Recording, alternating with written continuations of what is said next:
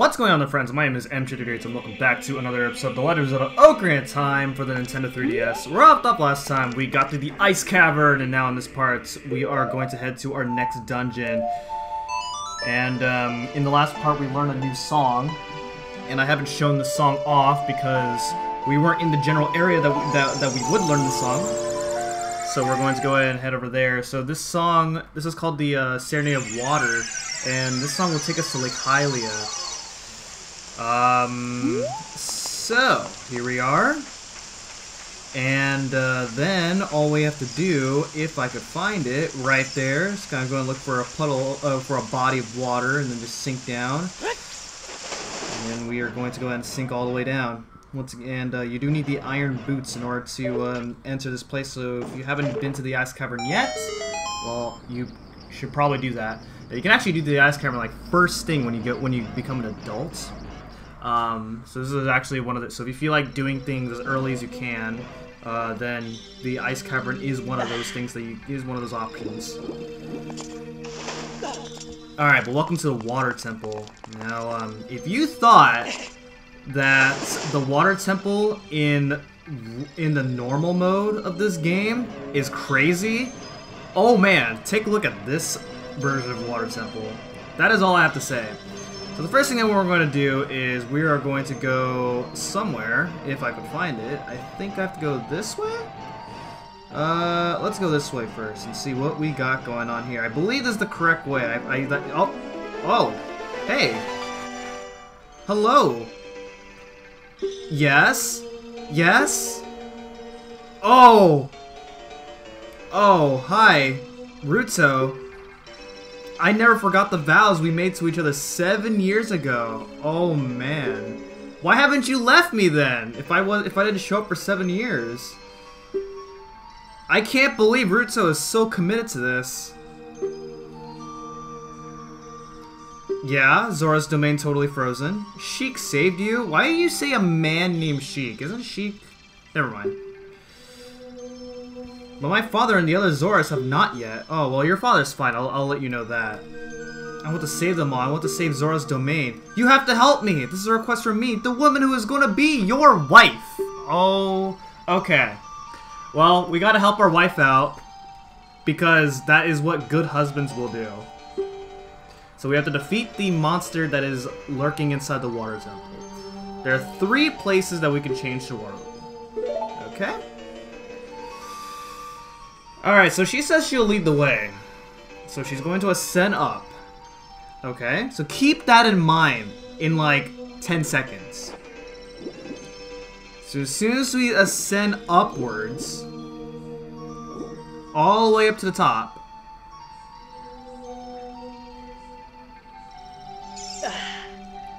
here we are. There's a locked door over here, but where did she go? I don't understand. Where could she have went? She just disappears. It's like Angel Beats. Everybody disappears in Angel Beats. So, what just happened? Anyway, anytime you see one of these Triforce panels, these will adjust the water level. Now you can actually tell, this is actually something I actually just noticed when I was practicing this, but there's actually one of these things right here that actually indicate what water level the temple is going to be at if you use Zelda's Lullaby here. It's actually pretty cool. I believe in the original N64 version it does not do that. Okay, so if you want to know how to go inside this door, you want to play Din's Fire. However, I'm not going inside that door. That door is a trap. I will let you know right now. It's not worth it. Alright, meanwhile, this door here it's kind of a trap, but the reward you get for coming into this room is more worth it than going into the other door that I refuse to go into. So what you want to do is you want to angle yourself up with the torch here, so we could light up these torches with arrows. And then you can go inside this door. You can also use Din's Fire if you don't feel like doing that, but that takes up a lot of magic, and I want to conserve my magic here. Alright, so new enemy. These enemies are called spikes. That is literally what they're called. So all you have to do is just block them coming at you, and then you can hit them while they're in their rock form. Obviously you cannot hit them while they are into a spiky ball. Alright, and then also we have Lizalfos, and then you do have to defeat those enemies in order to... Actually, I don't think you have to defeat those enemies, but you do. But I just defeated them to get them out of my way. But you want to... The main gimmick in this dungeon this time is to hit one of these panels over here, and then something will happen. It will not indicate it. You just have to find out. In this case, these hookshot panels show up. And then now they are here in this room. So you want to go ahead and do this. This is something that's like really easy to not check. I'm gonna go and stand up here and then head over here. This will give you enough distance so you can get up here over here to the second floor. Then you want to go ahead and hookshot this, and then we have a big chest over here. You may notice I skipped over a big chest. That one contained a compass. I'm not gonna pick it up.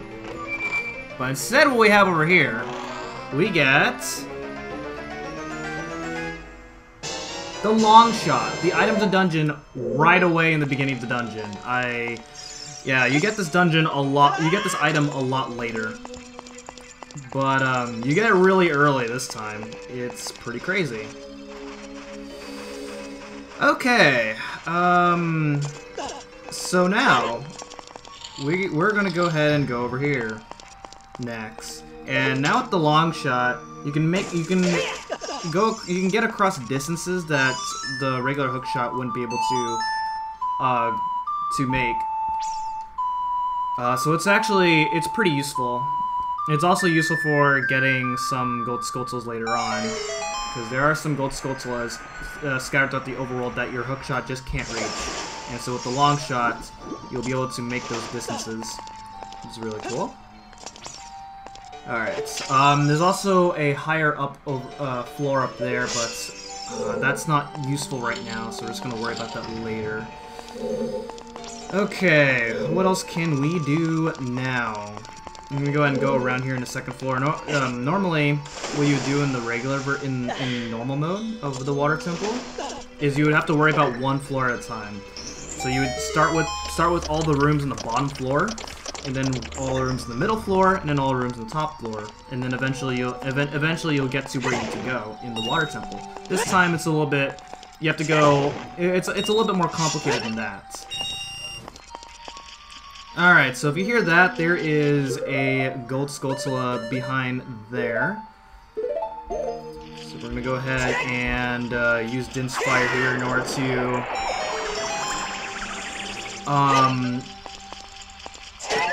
to open up this gate, and there it is. Bye-bye! Alright, so let's see. Okay. Oh, hello. Bye-bye! Yeah, there's Lizalfos in here as well. Ooh, actually, what's over there?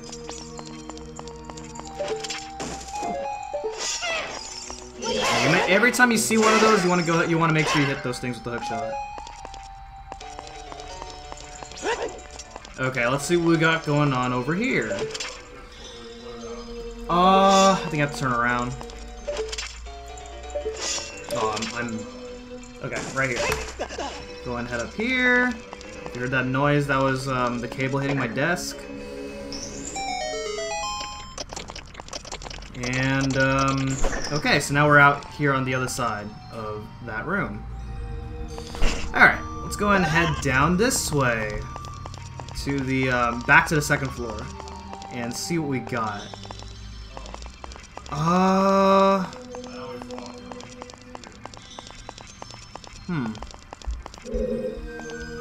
I think we go inside this room. I'm trying to remember. This is a very complicated dungeon. A lot of people... This is notoriously known as one of the most complicated dungeons in the history of this game. And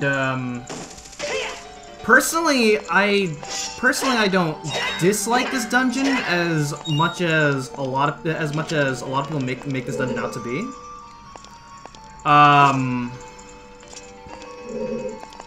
However, this part of this version of the water temple, it's pretty crazy. Alright, so you want to go ahead and head over there, pick up a crate, because you'll notice that there's a blue switch over here. And you need this blue, and you want to hit this blue switch, that way you can go inside that door over there.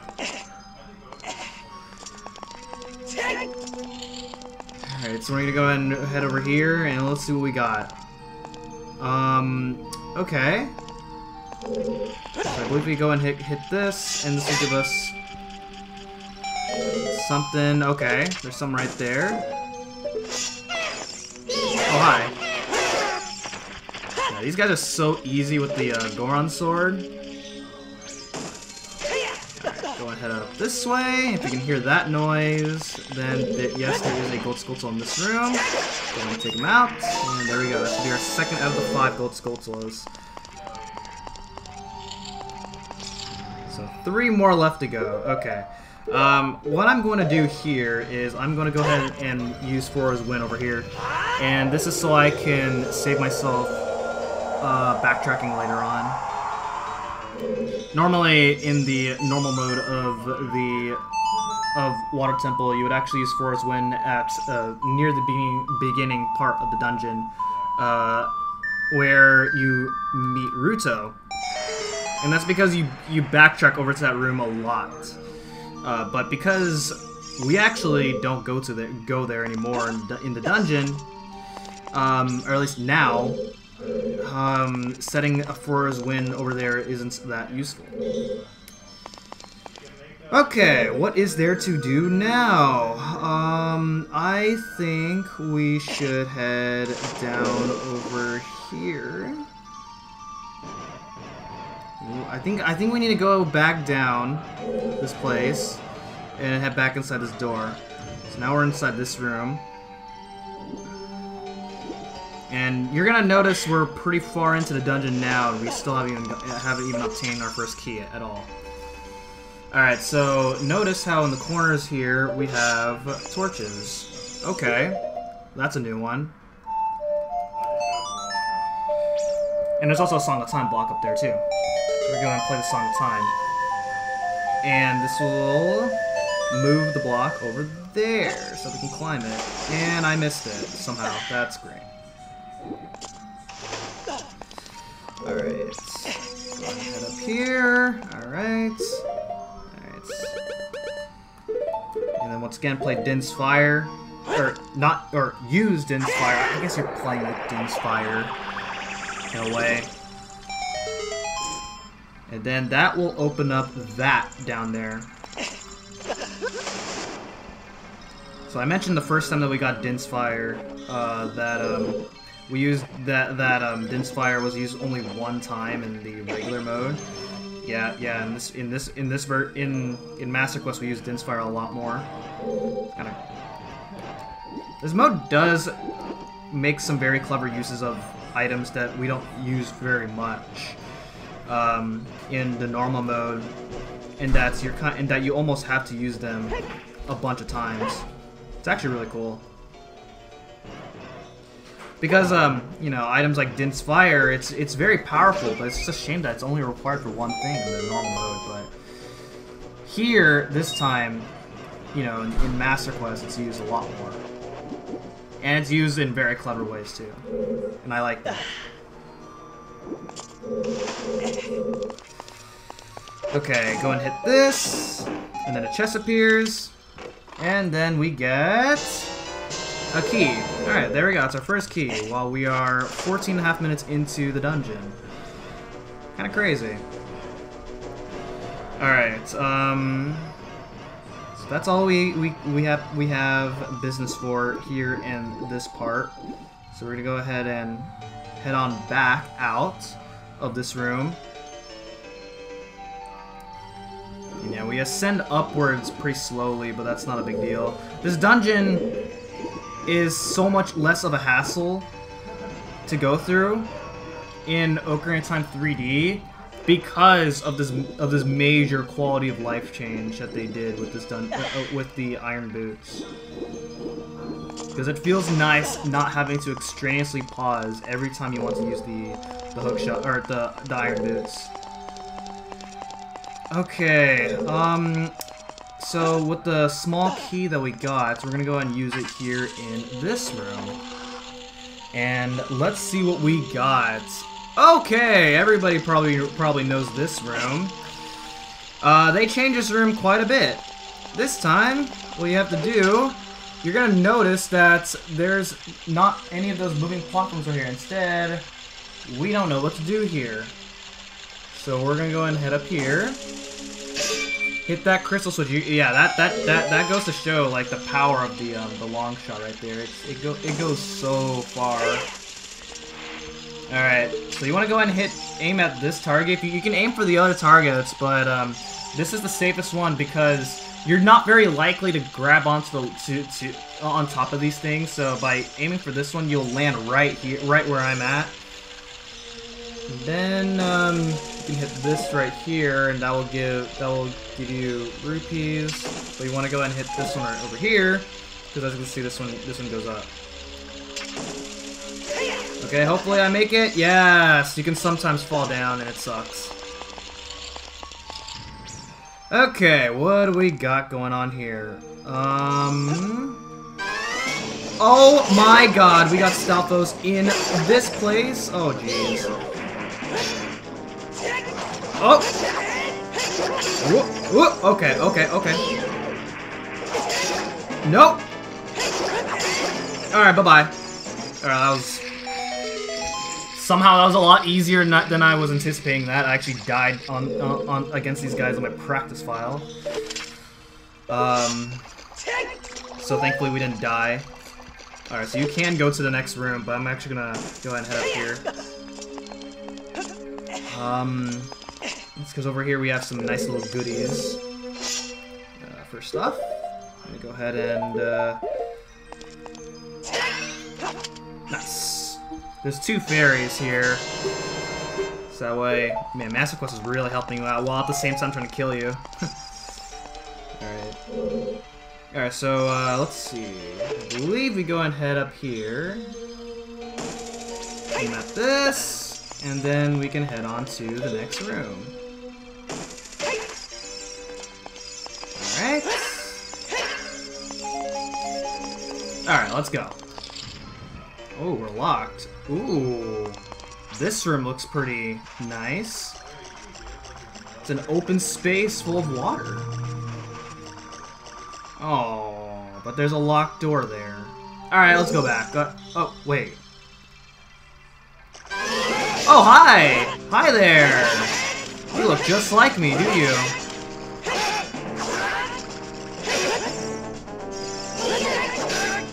Whoa. Okay.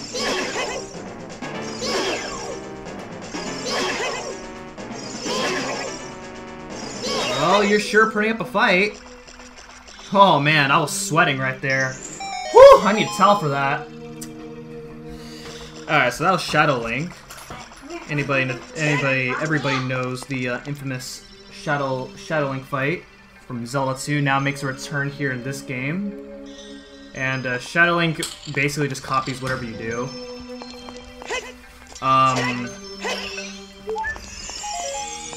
So it's supposed to be a hard fight, but if you have the Goron sword, it's so easy.